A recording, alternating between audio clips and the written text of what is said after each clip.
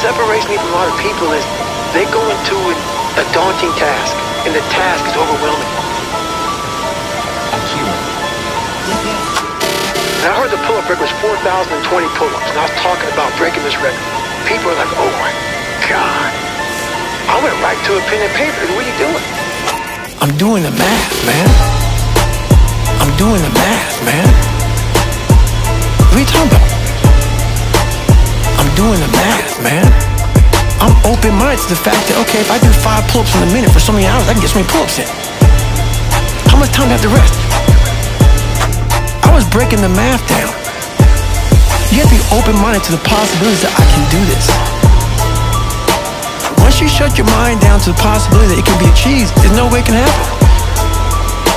So that's why my eyes and my body light up about things, because I know that if you're in a fight, you have to attack. You have to keep attacking. The enemy has to know he is not going to give up. The enemy has to know he is not going to give up. He must break the soul of whatever the fuck is in front of him. Whatever the fuck is in front of him. Whatever the fuck is in front of him. Whatever the fuck is in front of him. The enemy has to know he is not going to give up. He must break the soul of whatever the fuck is in front of him.